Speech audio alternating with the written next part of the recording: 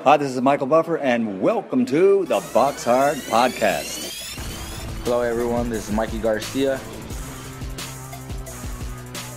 Yo, it's your boy, the odd guy himself, Malik King Scotty. Hi, I'm Charlie Edwards. This is Fast Eddie Chambers, and you're listening to the BoxHard Podcast with my main man, Joey Coastman. Hello everybody and welcome to episode 32 of the BoxHard Podcast. I'm your host Joey Coastman. I'm joined this week by once again a lady that joined us a couple of weeks back now, Mrs. Mimi Melendez. Mimi, welcome to the show once again. Thanks for coming on. Hi, thanks for having me again. Hey, it's my pleasure. Ayaz once again couldn't be with us. Right, let's dive straight into the reviewing from last week. We're going to start last Thursday, the 19th of April. One fight that happened over in Montreal in Quebec, Canada. One fight to mention over here. Oscar Rivas, he's the guy who I believe fought in the Olympics a while back. I think he's the Colombian fighter. He's based, I think, though, in Canada. It's quite a funny situation. Anyway, his record now 23-0. He made his opponent retire on his store after just 2 rounds. It was scheduled for 8. His opponent Sergio Ramirez 16-5 going in, now 16-6. So another win there for Oscar Rivas. I'd like to see him stepped up quite a bit in class. Really seems to be fighting guys that we haven't heard of, and he's actually quite a good talent. So I'd like to see some more from him. Moving over now to France, actually. I think this card happened on the Friday, if I'm not mistaken. Just one fight to mention, really. A guy over here called Christopher Legendra. I could be pronouncing that wrong, probably am. His record 11-8. He took on a guy that's quite hot in the news, I suppose, over in the UK now, called Cedric Paynow. That's the guy that had that life and death fight with Conor Benn, in which many people thought that he perhaps deserved to win the decision. Well, anyway, unfortunately for Cedric Paynow fans, he was actually knocked out in round 6 of a scheduled 8-rounder. So he has now gone into losing to a losing record, if you like. He's now 5-6 with 3 draws. To be honest, I think he does deserve a rematch against Conor Benn, because that was a bit of a crazy verdict. I remember that night. But like I said, it doesn't really look good to lose by knockout to a guy that was 11-8. But that's it for France there. Moving over to Germany now. Heavyweight clash over here. Tom Schwartz, his record 20-0. He fought for the Germany BDB heavyweight title. I haven't heard of that. And also the WBO Intercontinental heavyweight title against a guy called Senad Gashi, who I hadn't actually heard of, but he was 16-0 with 16 knockouts going into the fight. The fight ended prematurely once again. It didn't go the full 12, but this time it was a disqualification for Mr. Gashi, the man that went in there with 16 knockouts. He got disqualified. I'm not quite sure as to why, but anyway, the man in the other corner, Tom Schwartz, moves successfully to 21-0. Also on this bill, on the undercard here, Ajit Kabayel, the guy that beat Derek Chisora a few months ago, he defended successfully his EBU European heavyweight title, and he's also now 18-0. It was a TKO in round 3 against Miljan Rovkanin, who's now 19-2. So quite a fairly decent defense there of the EBU European title. Moving over now to Poland, again a couple fights over here. Prospect on the bill called Adam Bałski. He moved to 12-0. He also picked up the vacant. It's now not vacant, of course, he's the champion, but it was the Republic of Poland International Cruiserweight title. The man in the other corner, Denis Grachev, he lost, unfortunately, over 10 rounds unanimously. His record now 16-7 with 1 draw. The return of the Polish hero, I suppose, Tomasz Adamek, 52-5. He stepped in the ring. It was for the Republic of Poland International Heavyweight title. He took on Joey Abel. That's the guy who, like I said, he's a big puncher, but I don't think he takes a punch so well. So a lot of his fights tend to end pretty early. Well, anyway, this one ended early once again. A TKO in the 7th round for Tomasz Adamek. The Polish home fighter did the business there. Very unlucky there for Joey Abel. That's his 10th loss now. His record 34-10. And Tomasz Adamek 53-5. When's he going to hang those gloves up? I don't think he's thinking about that at all. And the main event over here, Matthias Masternek, a really tough fight here for the WBO European Cruiserweight title. The belt was vacant beforehand, but yeah, Masternek 40-4 took on Yuri Kalenga, 23-4. Kalenga, like I say, a really tough guy. When he turns up, he can seriously make anyone, have a hard night's work. Well, anyway, it was a hard night's work for him because he actually retired on his store after 6 rounds, so quite a good win there for Masternek. Win number 41 out of his 45 pro fights. Moving over now to Sweden.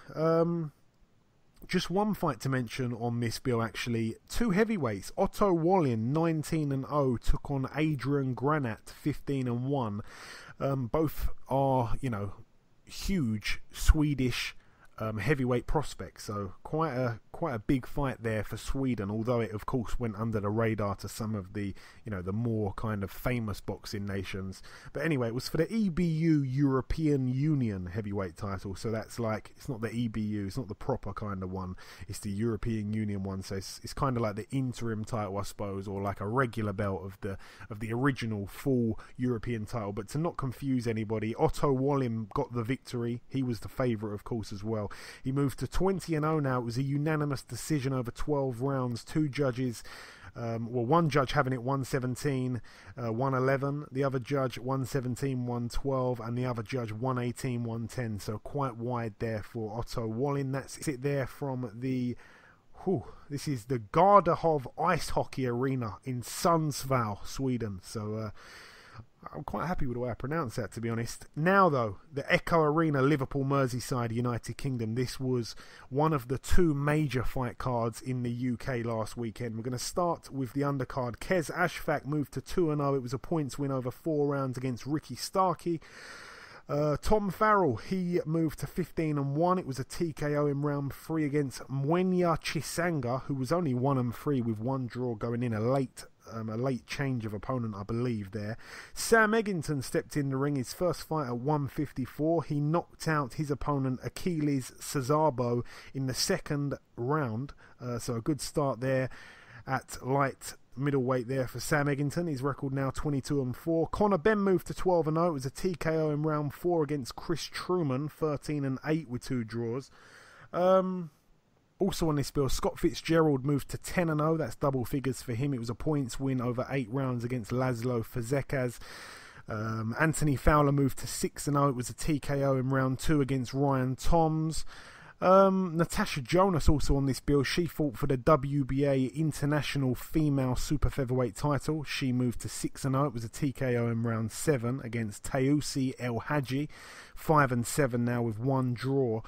Before we talk about some of the the bigger fights on this bill, just to kind of dissect some of the others that happened here. What I will say about Sam Eggington's fight, he seemed to really make easy work of his Hungarian opponent. I quite liked the look of Sam Eggington. It was over before you know it with him. Conor Benn, it was a good win for him. I felt that when his fight started kind of hotting up, when the fight was turning into a bit of a fight rather than a boxing match, that was at the same point where his opponent sort of didn't want to know. I mean, he got knocked down. He wasn't too motivated to get back up, I didn't feel. I feel like he was happy that the fight ended. As for Anthony Fowler's fight, I mean, it was a right uppercut to the body that finished his opponent, Ryan Toms. It was very honest as well from Anthony Fowler in the post-fight interview, in which he said he didn't really learn too much from that win, and he felt that Ryan Toms could have probably got back up. But yeah, good performance, just as expected, really, from Anthony Fowler. Just as, again, the fight was heating up, he pulled out a fight-finishing shot, so credit to him. And also, it was in front of his home crowd. It was also his first scheduled 8-rounder. But, in this case, like I say, he only went 2 rounds. He didn't need the 8. And interestingly, Sam Eggington was actually supposed to be fighting Ryan Toms, but instead of that, Fowler actually stole his opponent, and Sam Eggington, he had to have the late replacement Hungarian guy that I just spoke about. As for Natasha Jonas, I mean, I only saw the stoppage. I turned the channel over right as the punch landed for her. Her and her opponent, they both threw a hook at the same time. A big, I think it was a big right hook, and Natasha seemed to buzz her opponent, and then she kind of bundled her to the ground, really. The girl got up, but the referee waved it off. I mean, to be honest, in my honest opinion, I don't think that the girl was all that hurt to actually stop the fight, but you know, she'd never been stopped before, so I suppose it's a bit of a statement there for Miss GB as she goes now with that little alias. But moving up the bill once again, trying to go through this pretty quickly. Sean Masher Dodd, he moved to 15-3 with one draw. It was an unsuccessful defence of his Commonwealth lightweight title against Tommy Coyle, 23-4 going in, now 24-4. It was a TKO in round 6 for Tommy Coyle. Dodd was actually down twice in that fight in total. Firstly, before I come over to you, Mimi, if you did see any of this card, did you manage to see any of this card, or did you see Khan's fight at all, just before I carry on? No, I wasn't able to see that. That wasn't televised in the US. I didn't think so. But this fight here, you know, Tommy Coyle came out straight away. He was working the jab right away in the early rounds. Masher Dodd, as per usual, you know, he starts quite slow. He gave up those early rounds. And I think that Dodd felt Coyle's power in the third round and he was rocked. And it seemed like from that point onwards, it was really all Coyle. I mean, it was all Coyle the whole fight, really. But Coyle dropped Dodd in the fourth round. It started with a brilliant straight right counter from Coyle, and Dodd dipped right down. It almost looked like he touched down, and when he popped back up, Coyle completely swarmed him and dropped him with a left uppercut. I think the final punch was in that round there, and Dodd did come out in round 5, and he did respond quite well, but even still, I think that Coyle's counter punching was on point, and he captured that round also on my card. Then, speaking of counter-punching, a beautiful straight right counter, just like the earlier shot that dropped. Well, it didn't drop Dodd, the earlier shot, but it troubled Dodd. It dropped him here. He was dropped with a straight right counter in the 6th round. And when Masher Dodd was down, he seemed to bang his gloves together. You know, initially, the commentators were saying it was probably out of frustration, but I thought that he may have been, you know, applauding the shot by Coyle. Who knows? But yeah, Masher got back up bravely, and he tried to continue, but once again, Tommy Coyle jumped on him and forced a stoppage from the referee. And also, the white towel made an appearance as well, you know, by Sean Masher Dodd's corner. So, a bit of a shame there for Masher Dodd, because we all have grown to like him, really. You know, he turns up every time and really gives it a right go, but it just wasn't to be his night there. You know, I don't really know what he does from here. I think that he's you know, he's got quite a few decisions to make, really. His record now, like I say, 15-3 with one draw. Tommy Coyle 24-4. We did do predictions on last week's show as well. I actually went with Coyle to win that fight by knockout, and the listeners went with Dodd on points, and Ayaz went with Coyle on points, so I was very happy when I got that one right. But the main event here, Amir Khan 31-4 took on Phil LaGreco 28-3. Boy, oh boy. This fight here, I mean, it was over, like I say, before you knew it. I think the whole fight lasted about 41 seconds, including the count. I mean, we saw blistering speed from Amir Khan, which is expected, really. The 2 knockdowns in total came, like I say, in 41 seconds of the first round the fight was over. You know, it was the first fight for Khan in the UK for 5 years. It was the first fight since being brutally knocked out by Canelo 2 years ago. Is the ring rust gone? That's really the million-dollar question, I suppose. It's hard to say, because, you know, it seemed to be over so quick. Like I say, 41 seconds. We didn't really find out too much. I think the next fight will tell us a lot more for Amir Khan. It was a good little moment in the ring afterwards with Kell Brook as well. I don't know if you managed to see a clip of that. You know, Kell Brook got in the ring and Khan was saying this and Kell Brook was saying that. One thing to point out, though, I like to throw a fact in here and there. Khan does outdo Errol Spence's win over Phil LaGreco. Errol Spence needed 3 rounds. Khan only needed 40 seconds. You know, if you can draw something to that, then you can. But I'm just here to point the facts out. Surprisingly, the way Khan did it, though, you know, he hadn't scored a knockout for over 5 years, and let's face it, that was against Carlos Molina, and that's not the good Carlos Molina. That's like, I don't want to call him a fake Carlos Molina, but it's not the best Carlos Molina. There's 2 or 3 or even 4 or 5 Carlos Molinas. It wasn't a good one. So yeah, first round knockout did shock me, to be honest. I mean, the listeners weren't too shocked. I mean, they did go with a knockout win, and they got a point for that. But I don't think anyone expected it as early as 41 seconds. I went with Khan on points, and so did Ayaz, so we both came up short there. Moving over now, though, to the SSE Arena in Belfast, Northern Ireland, United Kingdom. Did they show any of this in the States? The Carl Frampton... Yes, I was able to watch the fight between Donaire and Carl Frampton. The problem was that it was on YouTube, so I was able to stream it on YouTube. Ah, okay. Well, I'll go to you first. What did you make of that fight there before I rumble on? Oh, you can start. Go ahead. I'll just follow up on you. Okay, well, I mean, I'm going to start with the undercard, of course. It was annoying because, like I say, this card actually clashed with the Matchroom card, so it was kind of like you're flicking between two channels. You don't really want to record one whole entire show and then watch it back because you're hours and hours behind social media, which is always a problem. But, I mean, if we start with the Conrad Cummins versus Luke Keeler fight, this was very interesting. It was a weird choice from the referee, Phil Edwards. I'll get to that. He made quite a strange choice during the fight. But the records going in, Conrad Cummins 13-1 with 1 draw, Luke Keeler 13-2 with 1 draw. So similar resumes on paper. It was for the vacant WBO European middleweight title. Conrad Cummins came up short though. Luke Keeler got the victory. It was a 10-round unanimous decision.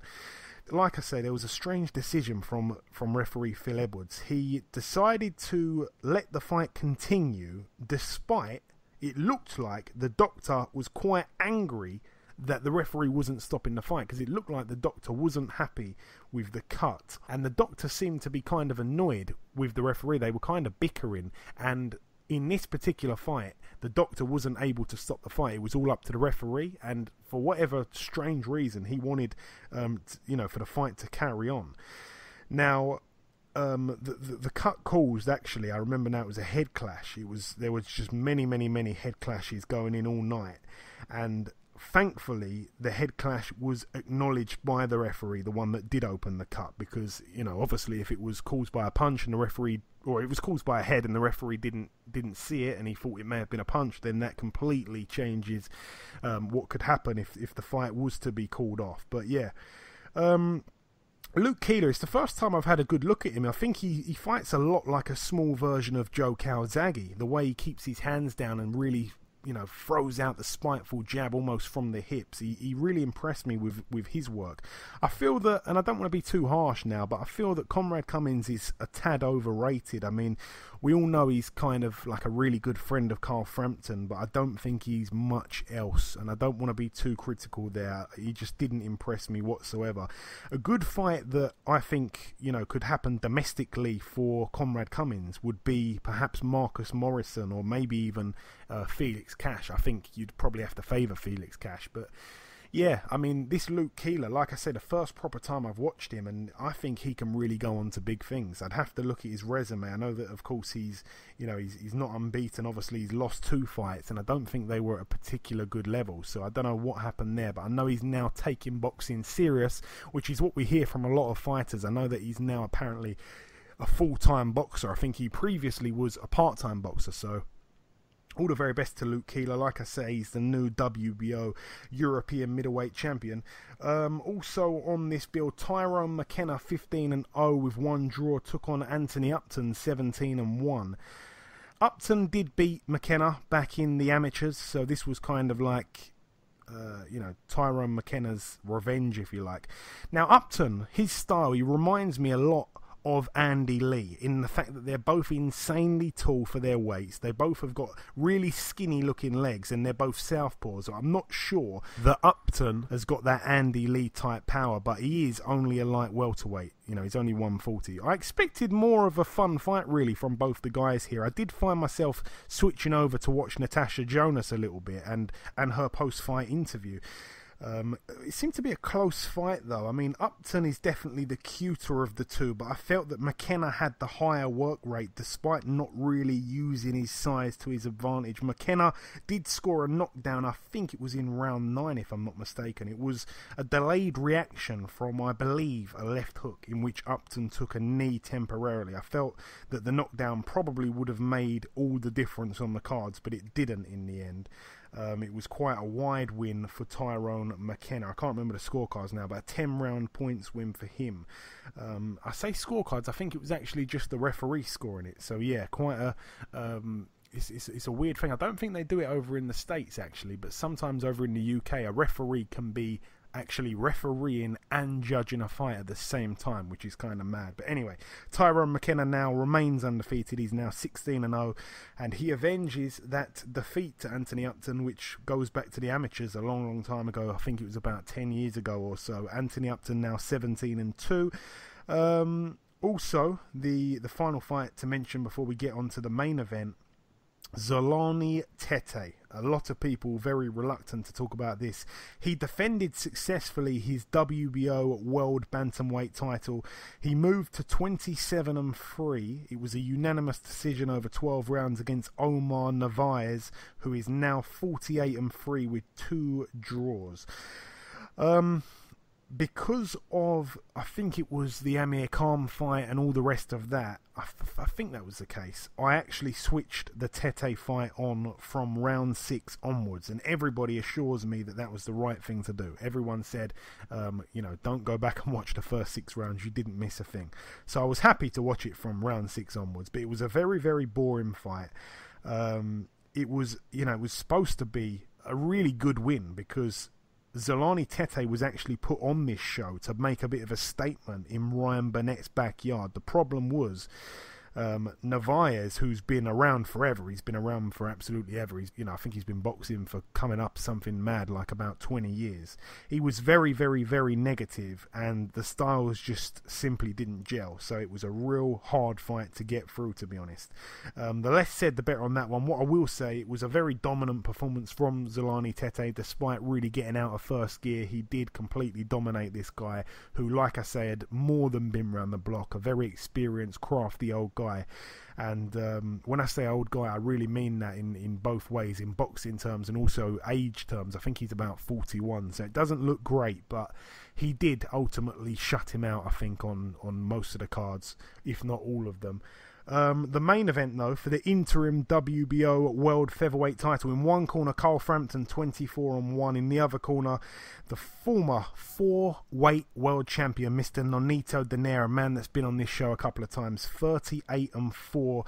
It ended up being a unanimous decision over 12 rounds for Carl Frampton. I'm going to go to you first, Mimi. What did you make of this fight here? I thought the fight was great. There was a lot of action in it. Frampton used his jab effectively, and he was fighting from a distance, setting up traps for Donaire. He countered effectively. He's just a crafty, high ring IQ fighter. He just has better ring generalship than, Donaire does. But that's not taken away from Donaire. He's done a lot. Like you said, he's a 4-weight, champ, a 4-division champ, which, is a big accolade, something to celebrate in boxing. But I just thought that, there was an obvious, discrepancy in levels here. You know what I mean? Carl Frampton is a very smart fighter, and he's actually now, because he won the WBO interim title, he is now Valdez's mandatory. Yeah, very interesting fact to that, actually, and we'll get to that in just a moment. That's a juicy fight. But yeah, if I just fly through this, round by round if I can, I think that the first round was a very close round. I felt that Donaire could have probably even edged it.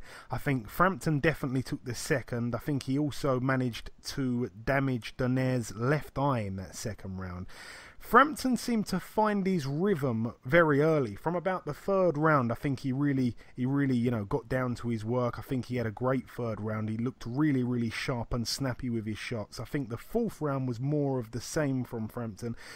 Frampton, he proved once again, when he's in good form, he really does look a real special fighter. I think rounds 5 and 6 were also Frampton rounds, but in round 7, that was a round where Donaire was actually pinned on the ropes and shipping a lot of punishment, and then he came back with his own little flurry. It was a big uppercut that he landed, and he seemed to trouble Frampton momentarily. Frampton fired right back very bravely of him, and probably a bit stupid, to be honest, but at that time he fired right back to almost kind of shrug off any kind of suggestion that he took the shot quite badly. But, it was a worrying second, I felt, for Frampton. I think Nonito Donaire landed, a great, nice variety of shots once again in the 11th, and he did seem to have Frampton in some trouble in that round as well. But aside from that, he had his moments in the fight, but it just wasn't to be. Also, Carl Frampton did say that he was hurt in that 11th round as well, which was honest of him. But aside from, like I say, a few good moments from Donaire here and there, Carl pretty much dominated everything. Despite the age factor, and we all know that Donaire's best days are behind him, it was still a special performance from Frampton, and once again for me he solidifies his status as arguably Britain's best pound for pound fighter right now. Some would argue, some would say Anthony Joshua, what are you talking about? But seriously, Frampton, when he's switched on, can just look brilliant. Like you said, Mimi, his ring IQ is almost on a different level to Donaire's. Donaire was a fantastic fighter in his heyday, but this point in his career, he can't match Frampton, and it seemed like he was very much out of his depth there. I'm happy that there was no stoppage. I did say last week quite confidently that I didn't think there would be any stoppage. I thought that this certainly was a 12-round fight, and I'm happy that he didn't disgrace himself, Donaire. And he did a lot of great things in the build-up to the fight. I don't know if you saw some videos where they did like an open kind of public workout a couple days before the fight. He was inviting kids up into the ring and, trying to teach them how to box for about 5 minutes each. And it was just a great gesture from him. He's done so many great things since he was, in Belfast and the rest of it. So massive credit to Donaire. He seriously is one of the best fighters of recent years, and certainly one of the nicest guys as well. And it's all the same guy. He's a nice guy, and also he's an even better boxer. So yeah, real credit to the sport, Donaire. I've thought that for a long time.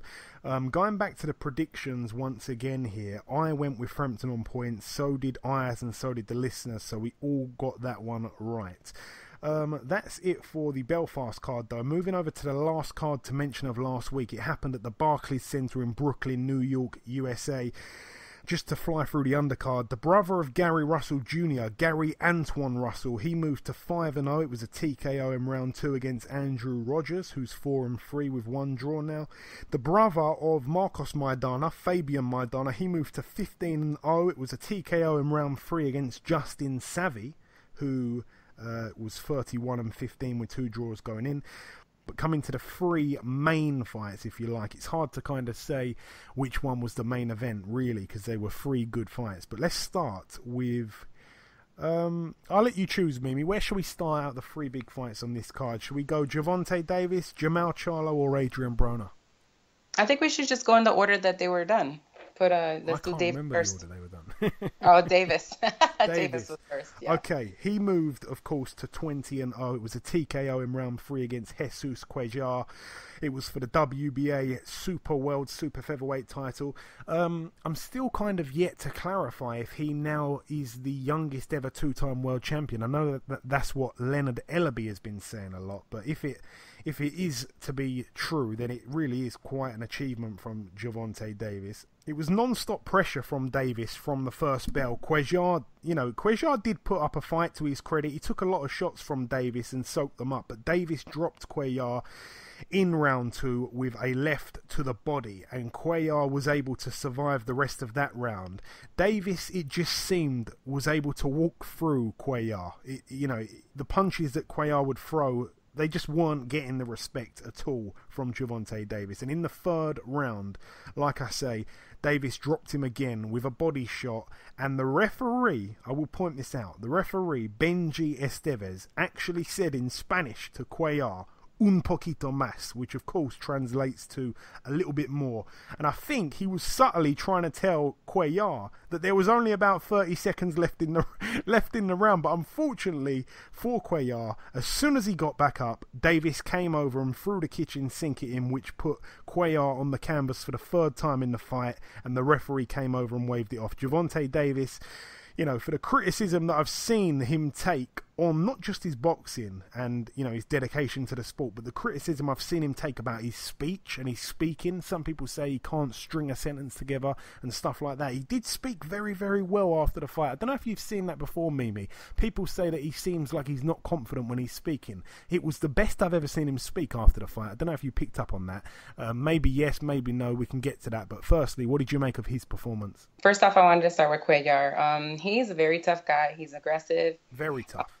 You know, and he's talented and he has power, you know, but I will say that Tank looks spectacular in this fight.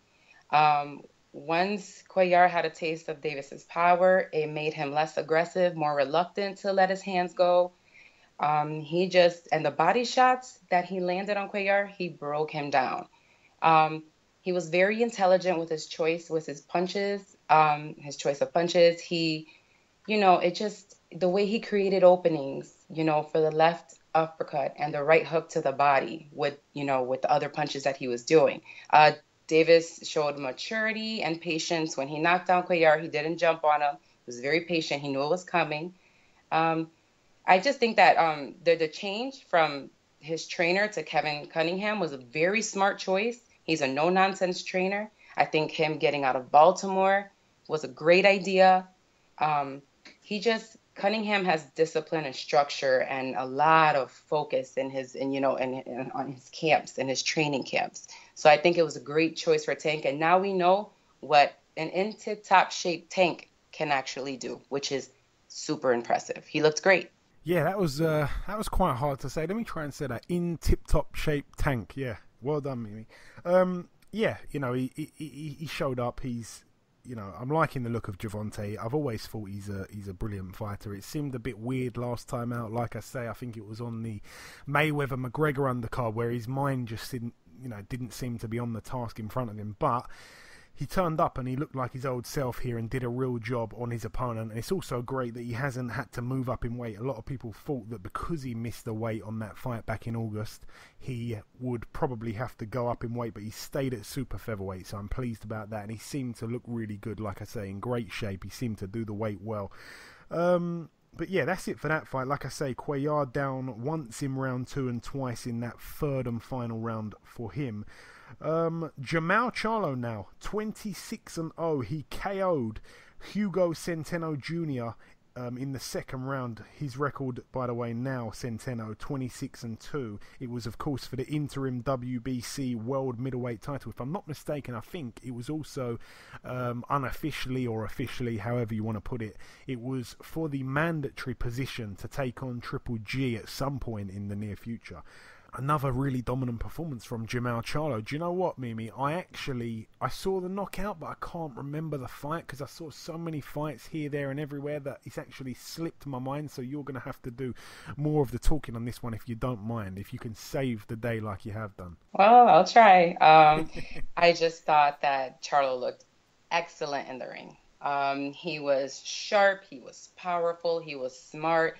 He just has a superior, talent and the athleticism that comes with it. He just is a force to be reckoned with at this point. I have to admit, I've never watched Centeno fight before, but there's no shame in losing to Jamal. He is amazing, and I see great things for him. I would love to see him, fighting with Triple G, Canelo, BJS, Jacobs. I would love to see him step up his comp because I know that either he could beat them or he will give them one heck of a fight. I just feel like he is that talented. At this point, him fighting, these prospects, he's just like running over them with no issues. But like I said, Centeno's hair looked, fabulous at the end of even getting knocked out, not one hair out of place. So I gotta, give him props for that. Other than that, everything was just in Charlo's favor since the beginning of the first bell. Yeah, talking of good hair, I'm not quite sure which one of the Charlos sports a fantastic little bit of blonde in his afro style hair. I don't even know if it's called afro style hair, but yeah, he's got a nice bit of blonde in there. So Battle of the Hair there. The main event now on this one, Adrian Broner 33-3 took on Jesse Vargas 28-2. Remember, a few weeks ago we believed in the other corner it would be Omar Figueroa. Of course that fell through. Jesse Vargas stepped in. Initially I wasn't too happy with that as a replacement. I still felt that Adrian Broner would win the fight, so much to the point where on the prediction league I went with Broner to win on points, and I believe at the end of the fight he probably did enough to get it, in my honest opinion. Ayaz and the listeners both went with Vargas on points, and like I say, at the end of the fight, just before they read out the verdict, I was thinking, yes, I've gained another point, and once again my unluckiness, I suppose, chases me round, and ended up being a majority draw. One judge giving the verdict to Adrian Broner, but overall by 2 judges giving it a draw. This fight here, though, I mean, boy, oh boy, oh boy. Like I say, you just never know which Broner is going to turn up. You don't know if it's going to be a motivated Broner or not, and you never really know until the first bell, or even sometimes until about halfway through the fight. But Broner did seem to start quite slow, and I'm not sure if it was necessarily him starting slow or Vargas starting fast, perhaps a bit of both. I think that Vargas seemed to slow down visibly in the mid-rounds, and Broner at that point was showing us, you know, his reputable skill set. He is good when he's switched on. Like I say, I think it took him a few rounds. Vargas taking his foot off the pedal probably had a bit to do with that. I think that Vargas, I suppose he had to be, you know, he had to be rugged. He had to try and turn it into a bit of a dogfight. I don't think he could have outboxed Broner at his own game, sitting, you know, keeping the distance. I think he had to kind of get in there and rough Broner up. I think Broner was happy to take Vargas's shots on his gloves and fire back quite a lot. I did have to say, I did like Kevin Cunningham in the corner, really screaming at Broner, talking some motivation into Broner. Broner did also seem to actually listen to his corner man and, you know, not talk any nonsense back to him or act like he knew it all, which is the kind of antics we've seen from him in the past with his old trainer. But I feel that you know, Vargas did get through with some good left hooks during the fight. He seemed to have quite a few bits of success with his left hook, especially long looping ones. But you know, Broner didn't really seem to be phased by that power. They were talking to each other in the fight a lot. That was happening pretty much all throughout the fight, and even after, of course, there was a lot of talking in there. I was surprised the referee didn't say anything about that, but I feel that the referee did actually do a good job of handling the action itself. I think he didn't have to do too much. He was quite happy to sit quite far back. I actually felt at times he should probably be a bit closer to the action. He actually sat back and enjoyed the fight, which we don't see a lot of referees do these days. You know, Broner seemed to be at one point almost about one punch away from stopping Vargas. I think that was about the 9th round. He really turned the heat up on Vargas.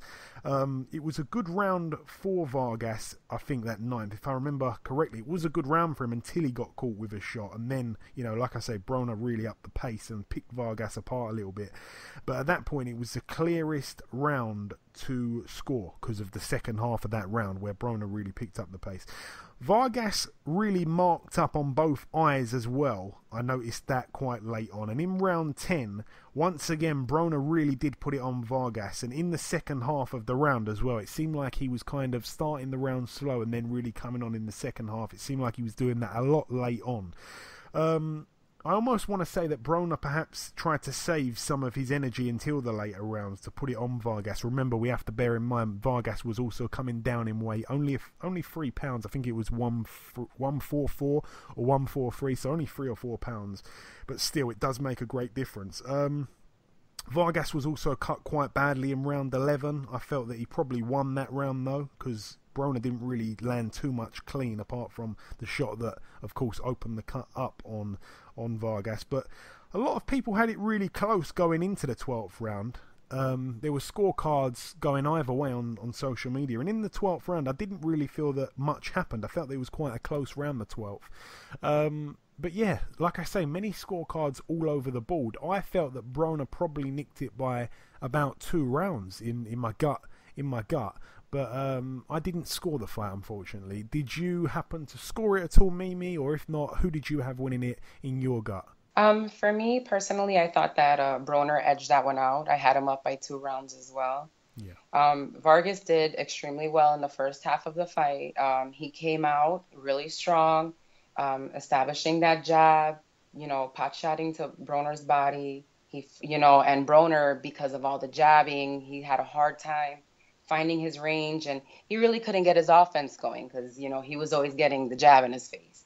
In the second round, Vargas started landing combos, and he wasn't landing all of his shots clean, but he was still very active, and Broner still was on the receiving end of the blows. Again, round 3, I felt like, Vargas still was pushing the pace, and he threw a couple borderline, low blows. But Broner, I felt like he was starting to, figure out that he could handle Vargas's power, and I felt like he was blocking more, and he was starting to kind of maybe time him a little bit, or get used to his his mannerisms in the ring. Also, he started picking up the activity too, like towards like the middle of the third round. By round 4, I already saw that Vargas was losing control of the pace of the fight. He was getting caught with combos. Broner started off the round with some nice right hands and some really sharp jabs. Like when Broner gets on the offense, he looks amazing. He just needs to let those hands go. It's really frustrating watching Broner because we know how talented he truly is. So when he doesn't let his hands go, it gets really frustrating to watch. And it kind of feels almost as if, he's giving those rounds away, or maybe he was waiting for Jesse to kind of gas out a little bit, or maybe he needs those couple of rounds to, kind of warm up and try to figure Jesse out a little bit. I wasn't sure. But I knew by round 5, Vargas started developing that little mouse under his left eye. So Broner was definitely landing. It was showing on Vargas's face. By round 6, Vargas was already, you could tell he was, fatigued. He was taking shots to the body. And Vargas was also starting to kind of lean in. And Broner just kept busy with the jab. And, he landed a low blow also, and that's the round that he got a warning in. And round 7, I felt like, Vargas had a couple successful overhand rights, that landed really nicely on Broner. Thing is that I don't think that Vargas has the power to bother Broner with it. Broner was countering Vargas. He just finished that round very well. In round 8, Vargas was still landing to the body, jabbing, still, landing his jab. His jab was his money shot in this fight. Broner was looking more confident. You can tell in his body movement. He was looking more confident in that round. He was letting his hands go. He was like, he had some nice, 1-2 combos. He was landing on Vargas. And that was a good round, a really solid round in my opinion, for Broner. Round 9, Vargas started abandoning his jab a little bit, and he was still, working, the body, but he seemed to really get fatigued at this point. And by him slowing down on his jab, he was letting Broner even more into the fight. Broner was timing his right hand, and he was countering so well. And also I found that, Vargas and Broner had a lot of exchanges during that particular round, but I felt like Broner was getting the best of it. In round 10, Vargas was really looked fatigued in my opinion. That's when he started resorting to kind of swinging wildly a little bit. He was up against the ropes. And then I saw Broner, really putting on the pressure, and Broner was still walking him down, and he was landing combos, and he had Vargas where he wanted him, in my opinion, in round 10. And then in round 11, I found that Vargas, that cut that he got in his eye started bleeding, and I felt like that was it was bothering him. You could kind of see his face grimacing a little bit. Broner was still coming forward, still walking him down. I felt like that was also a pretty solid round for Broner. I felt like the second half was where Broner really shined. And then in round 12, I did see that Cunningham basically was telling Broner, act like you need a knockout. Let's not leave this fight in the judge's hands, because he knew that Vargas came out solid. In the first half of the fight, he was pretty solid. So he's like, act like you need a knockout. And, he didn't get the knockout, there's nothing wrong with that. Jesse Vargas has never been knocked out before. He's extremely hardy, extremely, he just has this amount of grit that you probably don't see in many boxers. He's not going to go down without a fight. And he gave Broner a good fight. But in my opinion, I felt like Broner edged it out by 2 rounds. Take a bow, Mimi. What a breakdown there. Yeah, I mean, just to go back onto the predictions also, just before we wrap up part 1. I had Charlo by knockout. I had Davis by knockout. So did Ayaz and the listeners on both of those. So we all gain a point there. Ultimately, after the 6 predictions that we gave last week, I got 4 right out of 6. The listeners got 4 right out of 6. And Ayaz got 3 right out of 6, which actually means now the listeners have caught back up with Ayaz. So the listeners and Ayaz both tying at the moment in the lead, and I am quite a few steps behind. We won't talk about that, but yeah, excellent breakdown there, Mimi. That really wraps up the reviewing part of the show. Just before we wrap up part 1, like I said, there's one last thing to do. That, of course, is to welcome our very first guest. Ladies and gentlemen, please welcome the former English champion, the former British champion, and the former IBF Flyweight World Title Challenger, Mr. Charlie Edwards. Charlie, welcome to the show, my man. Thank you for having me on. It's my pleasure, my friend. So, Charlie, first things first, your next fight has been announced now. It's set for June 16th in Newcastle. In the other corner is Anthony Nelson, a man that gave the public an absolute war of a fight when he took on Jamie Conlan back in 2016. But firstly, Charlie, what do you know about Anthony? I know he's a basic fighter, really. Let's be honest. He's a basic, tough, strong game fighter. Like, he's there to be hit. He's going to come and he's going to try and get close to me and just plod along forward and try and, push me on the back foot. But he's a type of fighter that, he wants you to hit him and stand there so he can hit you back, where I've got a better boxing brain than that. And the way I move, the way I make people miss, I'm gonna let him walk onto them jabs, push the jab in his face, and then he's going to be there every time for me. And it's a stylistic fight where it's going to be a brilliant matchup for me anyway.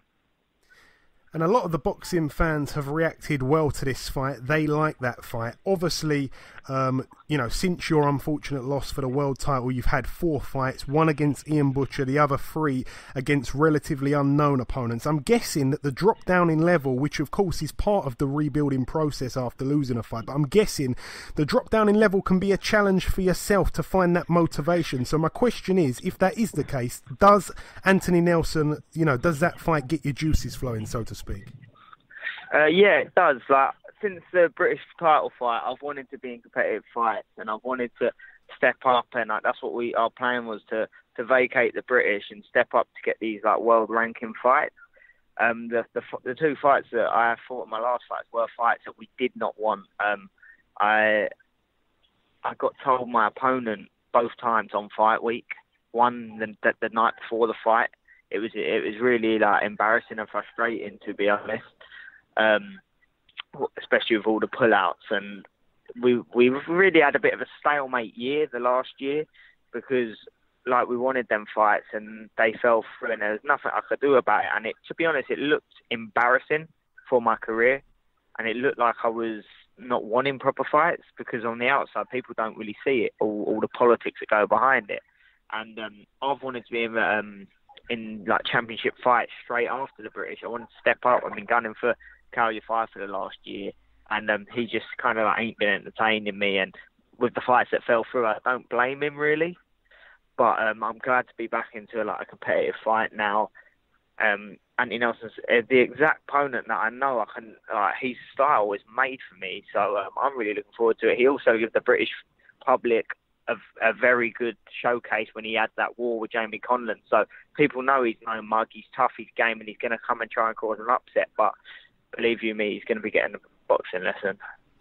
And that fight that you mentioned there, that I mentioned also against Conlan, did you watch that at the time, or is that something that you've watched recently? It was a Fight of the Year contender at the time.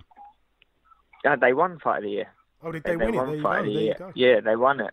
And yeah, it's a fight I watched at the time, and it's a fight like that. It was just both of them was like just you hit me, I hit you, and that's not what boxing's about. Boxing's about making someone miss and making them pay, and that's what I'm going to do to Anthony Nelson tonight. And obviously, just it seems like it's a very mutual kind of thing, and it all ended on good terms. But the recent news that you've parted ways with Adam Booth, if you could just give us a little sentence or two on that one, Char. Yeah, I parted ways with Adam Booth. I decided to move back up to Sheffield and train with Grant Smith alongside my brother Sonny Edwards. He's a really great coach, and I'm looking forward to push on and work now with Grant. And but me and Adam, we finished on great terms, and he's a friend for life, 100%. Excellent. And like I say, Charlie, not to look back in the past, and also at a negative too much, but because we haven't really spoke since, about boxing anyway, since before the world title fight, did that take anything out of you mentally? Were you down for a long period of time afterwards? What effect did it have on you, and how long did it last for? To be fair, it did. It took me about a month to get over it. I was like, I didn't want to go out of the house. I felt like I've let everyone down, and I was embarrassed, really, even though I actually showed a lot more and got a lot more respect from everyone. And I think that helped my fan base go up, how much heart I had and how I weren't just going to lay down, and like how I wanted it and wouldn't stop going. And I took it as such a risk in my eighth fight. So it was like, it's one of them things, but I was heartbroken. I was lost, and it took me like a month to get over it. Then I wiped myself down, and I made sure I was back out in November, because I just wanted to get back on the horse. Didn't want to wait too long. Yeah. And obviously you were trying that night to become the quickest Englishman to win a world title, which would have been your 9th fight. However, you didn't disgrace yourself. Like I say, it was certainly competitive while it lasted. What did Casimero do good, though? Sharing the ring with him, what was it that made him world-class, Char? He fucking battered me. He didn't. No, it was just he just controlled the distance, and I was inexperienced, and he really showed his experience, and he was a lot stronger than me.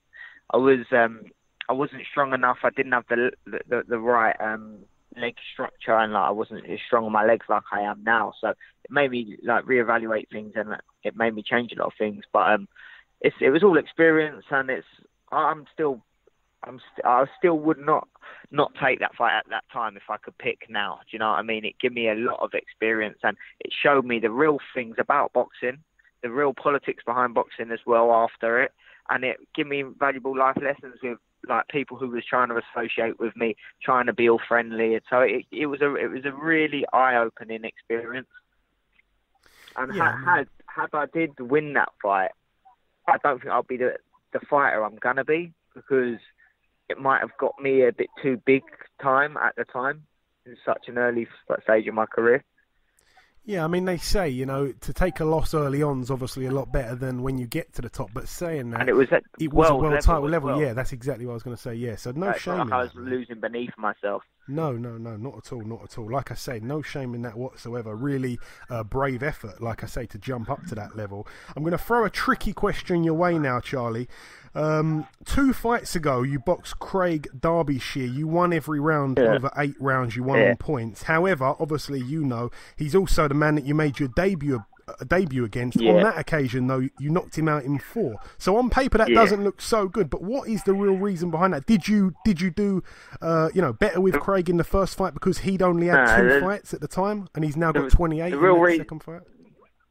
The real reason behind it is simply the fact that I was on standby to fight Kal Yafai if anything went wrong with his title defence 2 weeks after. So really, I just got in that fight, and I was just using it as a sparring session. I didn't get out of first gear, and all I was doing was making sure I weren't getting cut, any heads and no injuries, make sure my hands were perfect. And I was just I didn't get out of first gear. In the first fight, I tried to stop him. The second fight, I was just playing with him and just went lackadaisy and just kind of done a professional job, just because I knew I might be out again to fight for the opportunity for a world title, so I couldn't afford no injuries. Yeah, it wasn't like it was a bad fight. It was a boxing lesson, to be honest. I remember you were that's what I mean. At will. I think, that's all I've done, because I didn't want to risk going in there and trying to knock someone out, you can hurt your hands, you can walk into a head. Do you know what I mean? Where I quite easily, if I got in the ring with him again, I would. If I didn't have nothing in the pipeline, but I couldn't take no risks at the time. Yeah, fair play, fair play. And obviously your fight against Ian Butcher on June 16th is also for a piece of silverware. It's for the WBA Continental Super-Flyweight title. Obviously the winner... Anthony Nelson. Yeah. Who did I say? Oh, Ian Butcher. Sorry, my bad. My bad. Good job that you're awake. Obviously, the winner of this fight will then receive a top 15 ranking with a WBA. The holder of the WBA belt is of course, Kal Yafai. Now, you seem to be chasing that fight. It doesn't seem like he's that interested in the fight. So let me just clear this up. Let me just clear this up, Char. Go on. He knows. He knows the score. That's why he's not interested. He knows I'm all wrong for him. So let me clear this up. You want the fight. I believe, from what I've heard Eddie Hearn say, who promotes you both, he wants the fight. It seems like the only person that doesn't want it is Kal. But obviously, Eddie Hearn has secured this WBA Continental belt to go on the line so that, you know, you're going to be ranked in the top 15. So is there a method behind that, or is it simply because the belt was vacant and the opportunity was there? No, we're trying to back him into the corner, and Eddie wants to fight, and I want to go that route. I want him. I want to fight him, and I believe I can beat him and do a number on him. So that's what Eddie wants. Listen, and that's what I want. It's the only one that doesn't want it at the moment is him, and I don't blame him. You don't blame him because of what? Because I'll be taking his belt off him. Do you believe he knows that deep down? I think he knows I'm all wrong for him. He might be confident, like he says, he thinks he can knock me out in 3 rounds. If you was that confident, why wouldn't you get your highest payday to put someone away and build an actual fan base in the UK? Because fighting me would make it a big fight. Look at Isaac Chamberlain and Okoli. Yeah. Every time there's British fighters that come together for titles, and especially a world title, it goes massive. And it gives some real needles, some real stick. Everything can all the hype can build up. Sky cameras get behind it. So it's a no-brainer if you can knock someone out in 3 rounds. Yeah. No, I mean, you know, if Kal is listening, I must say to him as well, he's a man that's been on this show before. I would say there's not many names, really big names, that the casual fan know in the super flyweight division. There is only really the 2 top names, in Britain, is yourself and him. So I don't really see why the fight can't take place. Like you say, it'd be career changing or career highest payday. So doesn't make much sense, Char, does it? No, it doesn't. So I want to ask you also, if you've got one, have you got any kind of prediction how you reckon you'll beat Nelson? It sounds like you're just going to go in there and box his head off, to be honest. I'm going to dissect him, and I'm going to hopefully get him out of there later on. Excellent. And I want to ask you this as well, Char. What is your ideal year? This time in 2019, so April, at the back end of April 2019, where can you be without kind of going into a dream world? Where do you reckon you can be this time next year? 100% I can be a world champion if Kal Yafai gives me the opportunity. Yeah? Yeah, 1,000%. All right, and lastly, just before I let you go, Char, anything that you want to say at all to anybody that may be listening?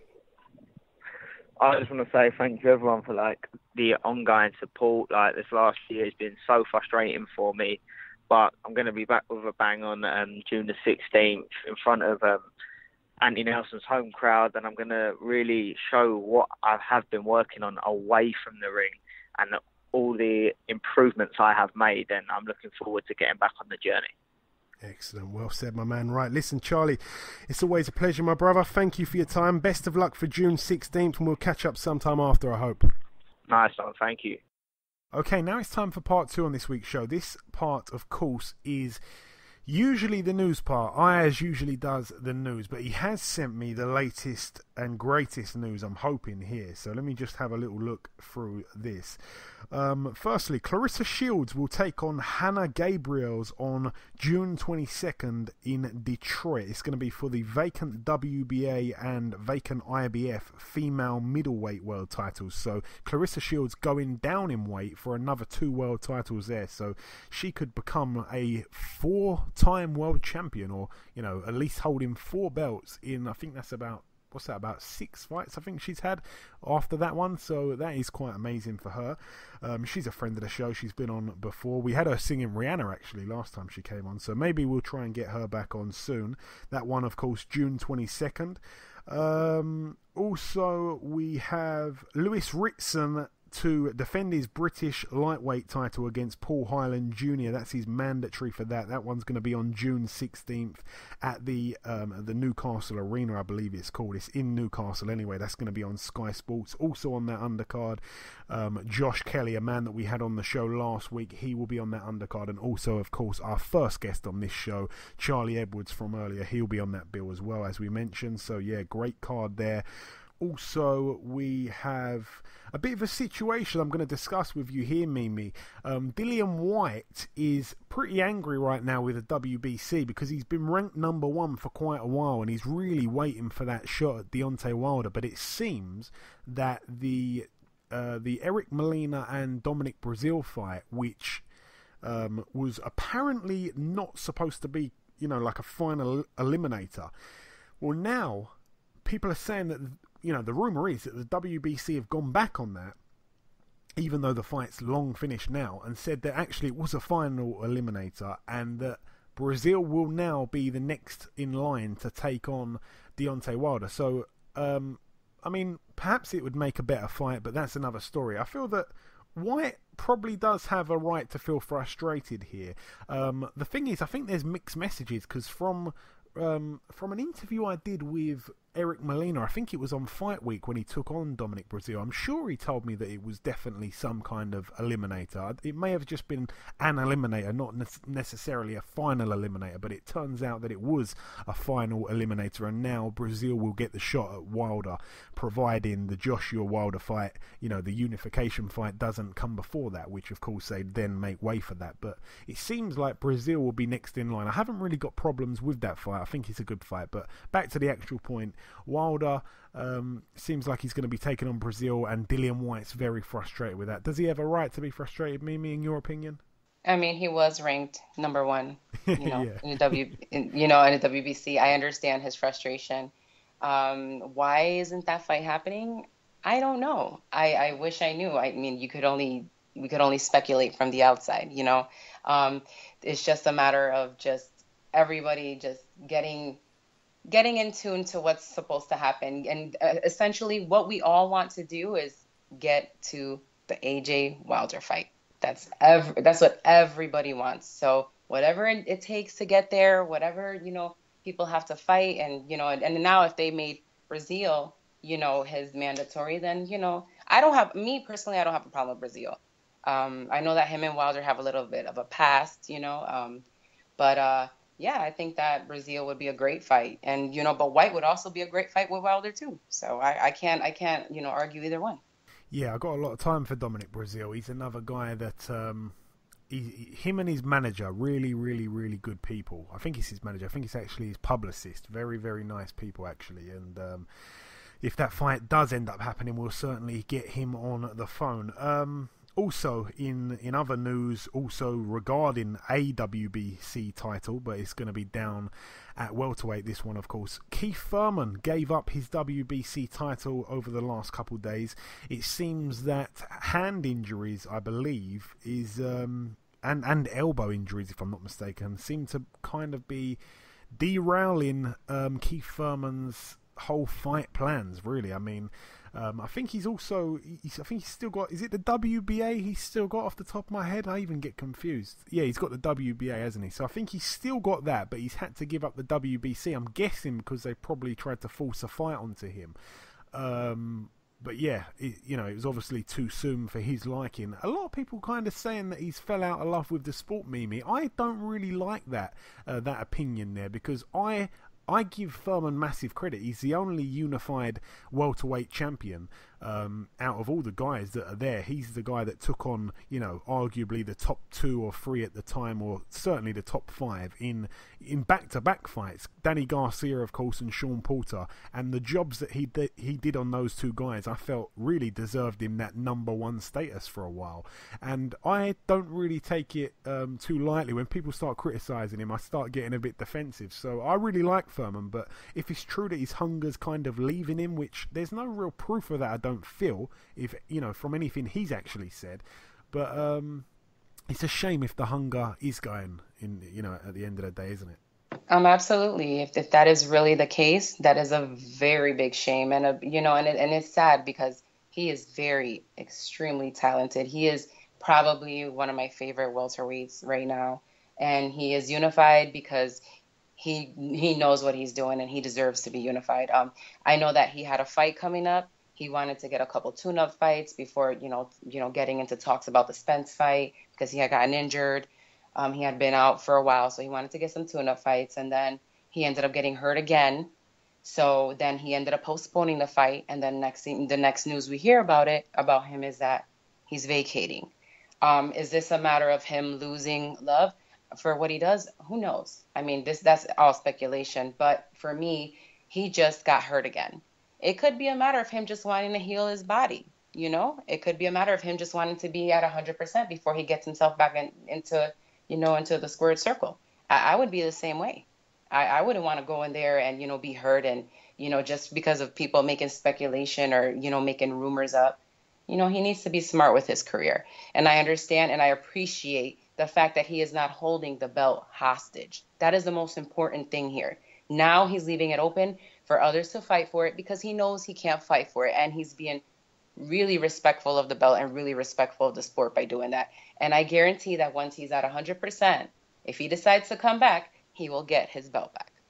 I certainly hope so. I certainly hope so. I don't think he's necessarily ducking anybody. I think he's just taking, the necessary time out and the right kind of precautions before stepping in a fight with somebody like Errol Spence. I certainly don't think he'd run away from that whatsoever. Some people just seem to forget that he's a unified world champion and an undefeated one, and a guy that's really shown no flaws. I think him against Errol Spence is an absolute super fight, and one that I personally would pay for, by the way.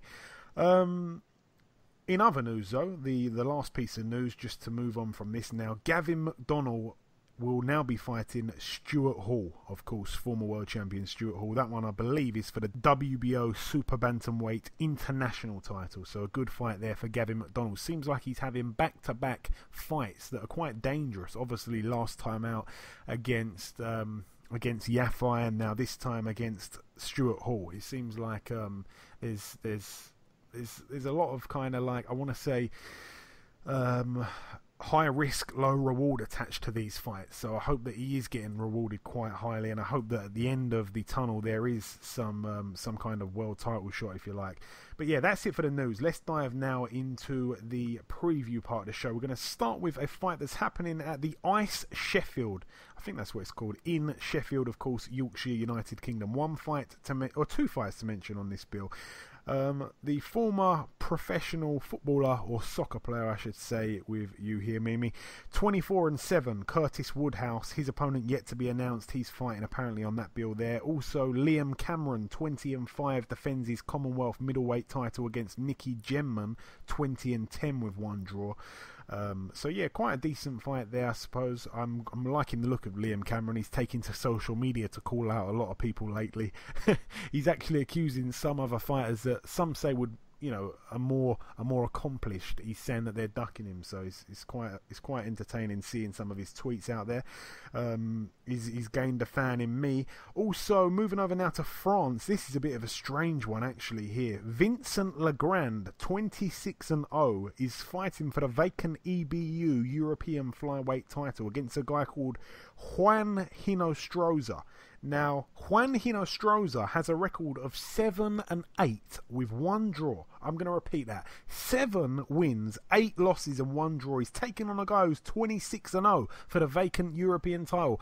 It sounds absolutely crazy. I believe that this guy, Vincent Legrand, 26-0, he was supposed to take on Andrew Selby, and that fight fell through. I think Andrew Selby picked up an injury and had to pull out. But you're telling me that they couldn't find a better replacement than a guy who's 7-8 with one draw. I just can't believe that fight's still going ahead. I can't believe that fight is being sanctioned. But that one's happening over in France.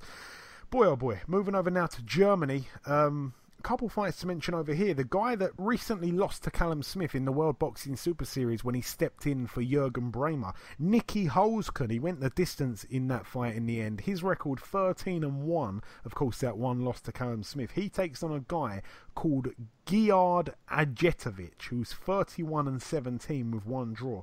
Also on this bill, Arthur Abraham, former world champion, 46-6, takes on Patrick Nielsen, 29-2. The last time I saw Patrick Nielsen fight was when he got knocked out brutally by John Ryder on the Groves versus Jamie Cox undercard. That was a great win there for John Ryder. That one is happening over in Germany, like I say, and that one is a Sauerland promotion card. Over in Hungary now for this one, Prince Patel, the very controversial flyweight. Well, he used to be a flyweight. He's now at bantamweight, if I'm not mistaken. He fights for the vacant WBO European bantamweight title. Prince Patel 12-0 with one draw. He takes on Mishoku. I think it's Mishoku Subitidze. Oh, God. Boy, oh boy, do you know what? I'm going to have to send you this one once again, Mimi. You can do the pronouncing on this. Okay, go ahead. Mashiko Sabitsi. Okay. So wait, hold on, let me see. Yeah, say it very fast. I think that would be the best. Mashiko Sabitsi. Sabitsi. It sounds like... Hold on, give me a second. Let me collect myself. Wait, okay. Mashiko Shibitsi. Yeah, okay. He said okay. We'll roll with that. Shibitsi. It sounds like we're a bit dizzy. Yeah. Mashiko Shibitsi. Well, good luck to Mashiko. I'm just going to call him Mashiko. Good luck to Mashiko. 20-10 with 3 draws. He takes on our very own Prince Patel, the very controversial. For the wrong reasons, I suppose, if you've seen some of his stuff. Moving over now to the Bilbao Arena in Bilbao, País Vasco in Spain. Now, this one here, this one will be shown on Box Nation in the UK. Our very own Boy Jones Jr. takes on a yet-to-be-announced opponent. That's a 6-rounder there. Also on this bill, Andoni Gargo, his record 18-3 with 3 draws. I'm going to throw him a nice little mention there because he is a guy that I remember getting absolutely beaten up and then knocked out by Lee Selby. I think that was on the Bellew Hay undercard the first time round, if I'm not mistaken. I haven't checked that. I'm just going on knowledge there. I believe somewhere in my head it's telling me that. He fights anyway, Andoni Gargo, for the vacant EBU European Union featherweight title against a guy called Jeffrey Dos Santos, who's actually 11-0. So all the very best to Andoni Gargo. I'd like to see him win a little title there. Well, not a little title. It's the EBU European Union title. So all the very best to him. That's a 12-rounder there. But the main event here for the vacant EBU European welterweight title, the full proper European title. In one corner, the home fighter Kerman Lejaraga, who is 24-0, undefeated. He takes on our very own Bradley Skeet, 27-1.